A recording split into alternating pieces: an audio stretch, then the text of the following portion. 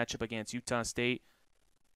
As this one is a high drive into center field. This ball is well hit, going back at the wall, and hits the top of the wall. Going to third will be Brocky. She just missed a home run. It'll be a stand-up triple here for McKenna Brocky as that one hit off the top of the wall, the deepest part of the ballpark. Sophia Morales out there in center field made a valiant effort.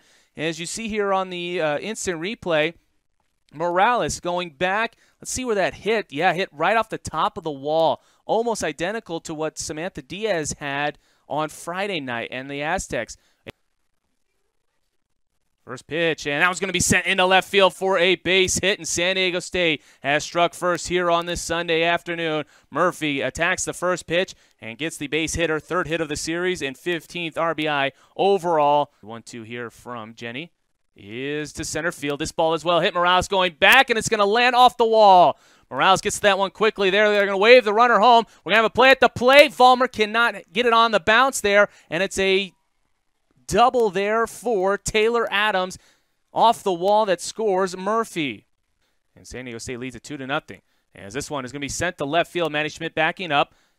It's caught. Adams will be tagging. Schmidt will not throw, and San Diego State has put up a 3 spot here in the top of the second inning. Second team All-Mountain West in 2021 as she sends a drive into the gap. This ball is well hit, going back at the wall, and Maddie Schmidt makes a nice play on the warning track to take away another extra base hit there for San Diego State as Solis trying to go opposite field there, but a beautiful play by Maddie Schmidt, who's made some nice plays all weekend long out there in left field. So 1-2 is the count here to Visser. And Visser sends a high drive into left field. This ball is well hit, going back at the wall, and it is gone. April Visser with one swing of the bat makes this a very interesting ball game as the Rebels get it within one. It is 3-2. She's 1 for 2.